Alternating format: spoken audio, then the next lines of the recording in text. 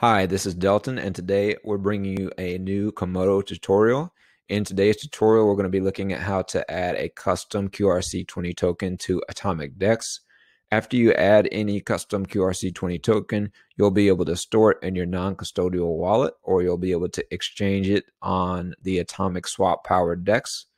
AtomicDEX supports a variety of blockchain networks, including Bitcoin, Ethereum, Komodo-based chains, and much more.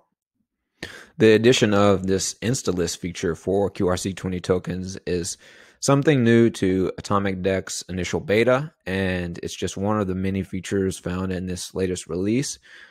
We're very excited to be approaching the release of AtomicDEX stable beta, and there's much more to come in terms of adding support for new blockchain networks.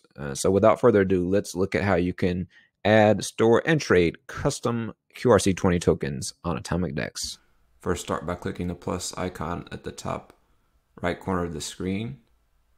Click Add a Custom Asset to the list. Select QRC20.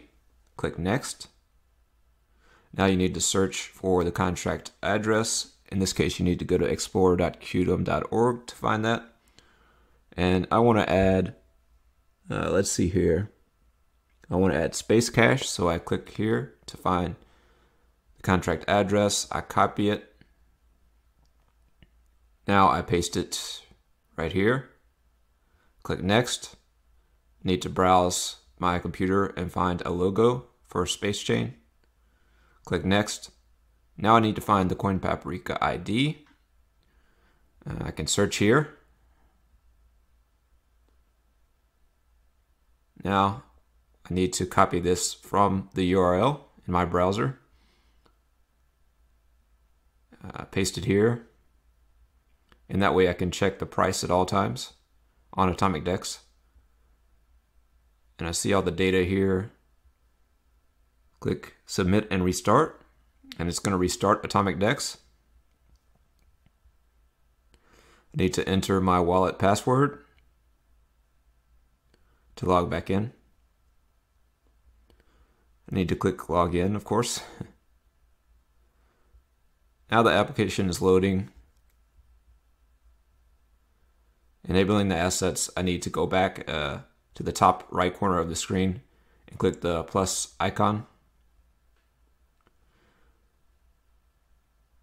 Now I need to scroll down to where I see the quantum assets, and I see space cache right here. I select the box, I click enable. And now if I search, I can see that space cache is added to AtomicDEX as a custom asset. Here I can receive this custom QRC20 token in my AtomicDEX wallet. I can also swap it on the Atomic Swap exchange. And that's it.